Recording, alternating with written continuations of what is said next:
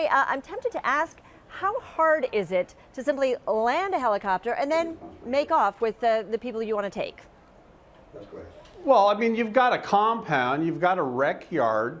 There's a lot of space there because they have to contain a lot of inmates, so they could just bring it down in. I mean, in the U.S., you've got prison guards patrolling the perimeter, and in the towers, they have M16s. They have automatic weapons, so they probably would have fired on it and waved the helicopter off. But in Canada, things seem to be a bit more lax than they are here. And let's take a look at this place. This is a detention center. This is not a prison. This is not a jail.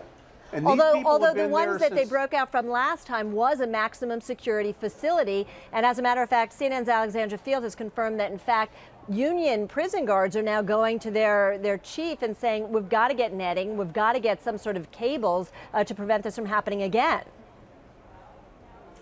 Well, yeah, you know, in the U.S., they would be able to prevent it. But in Canada, things are real lax. I met a lot of Canadians that were locked up with me in the U.S. that were trying to get treaty transfers to go back, and they were telling me about these Canadian prisons. I mean, it sounded like going to a resort, sort of. But these guys were in a detention center. They were arrested 4 years ago, which means they're probably part of a large drug ring, organized crime or something. And that's why it's taking them so long to go to trial. And they were all arrested together. So there's a lot of money behind this escape, I would imagine. A lot of planning, a lot of logistics. Well, let's talk about the planning. Inmates just, sure. Well, let's talk about the planning, because obviously, look, these cons had to assume their mail was being opened, that their phone calls were being monitored. How then do you think that they were able to communicate with people on the outside and coordinate this so specifically that the helicopter would know exactly when to land and get them out of there?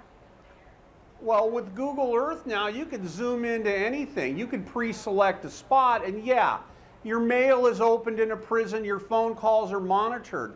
A lot of that is not real time. When I was at a prison in Texas, they used to have the guards that were driving around the compound of the fence, and they had DVDs of the inmates' telephone calls, and they would be listening to the calls that may have happened a week or so earlier, 2 or 3 Yeah, and it's unclear. earlier. It's unclear whether, in fact, that was the case in this situation.